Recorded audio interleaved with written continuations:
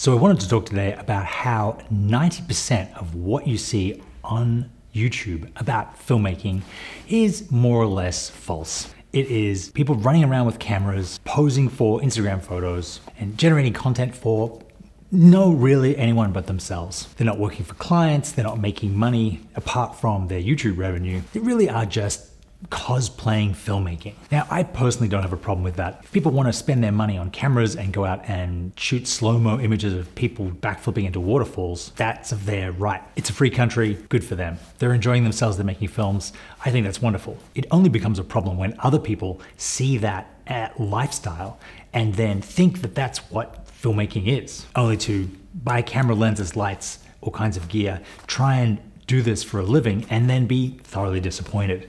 So today I'm going to talk about the reality of filmmaking and why it's not all slow motion walking out of the sunset with a camera on your shoulder. The first big misconception out there is that the filmmaker is always the one with the camera on their shoulder. They've got some kitted out red in a cage with a fancy cine zoom on it, and that's what takes up 90% of your filmmaking time.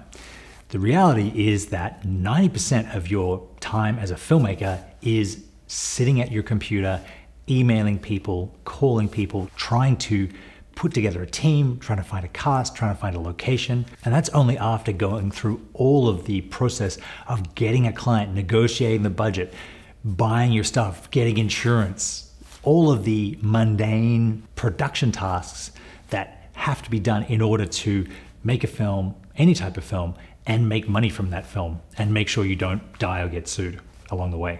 Now, I don't fault YouTubers for not talking about this stuff because they've probably never done it, unless you're going to derive your entire income from your YouTube views, for which you need millions and millions of views. The rest of the filmmaking industry has to rely on clients providing value for other people who are willing to pay for that value. Now, every profession gives an unrealistic portrait of themselves in social media. Filmmaking is by no means unique in this manner. But as a filmmaker who's been doing this for 25 years and all kinds of different countries in all sorts of different roles, I feel like I want to speak to what the reality of running a production company, being a director, being a producer, and being a cinematographer is. Most of what you see on YouTube, which is blocking and lighting and shooting a scene, is the very small part in the middle of the film production process. And you won't get the opportunity to do that unless you learn all about the start and the end.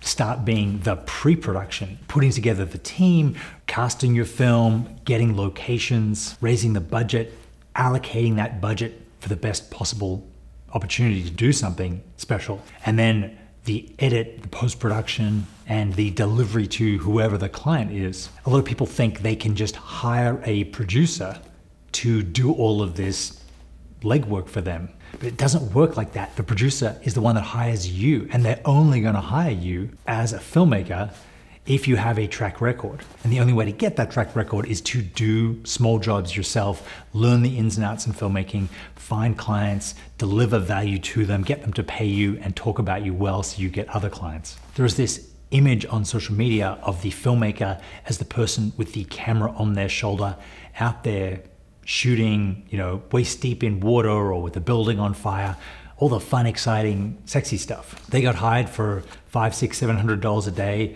to come in and point the camera in the direction that the director has told them to. And afterwards, they have no contact with the film at all. And no matter what your background is, whether it's writing, directing, producing, photography, marketing, in order to make your stories come to life. But I think everybody needs to be clear that the 5%, maybe even 1% of the actual process of making a film. Another thing that no one tells you about filmmaking is just how detail orientated you have to be to not totally screw up. You can put together the hundreds of pieces, literally hundreds of pieces of the puzzle, of the camera, of the lights, of all the actors. Everyone knows where to go. Everyone has the right wardrobe. Everyone has the right shoes.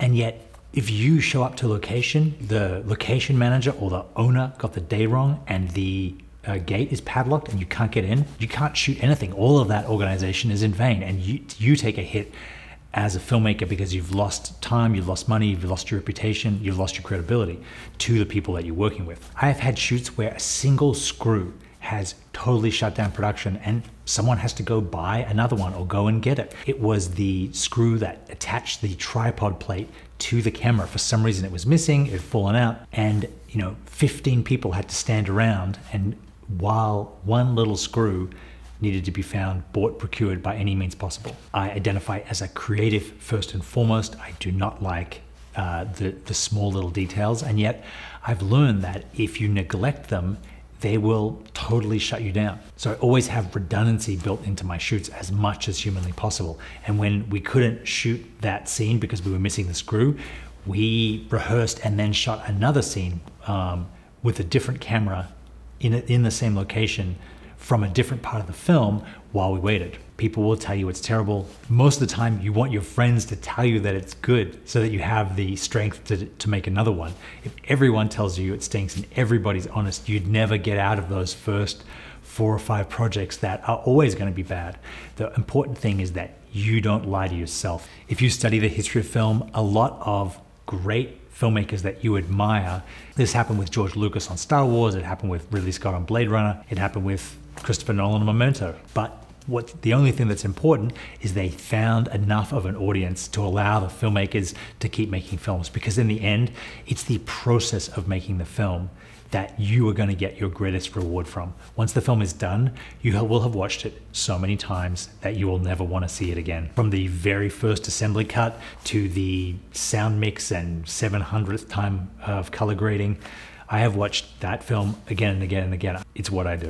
Check out my courses on Canon Masterclass if you're interested in the nuts and bolts techniques of filmmaking, especially for Canon cinema cameras. Check out the video here about what a producer actually does and how you can find one or become one. And I'll see you next time.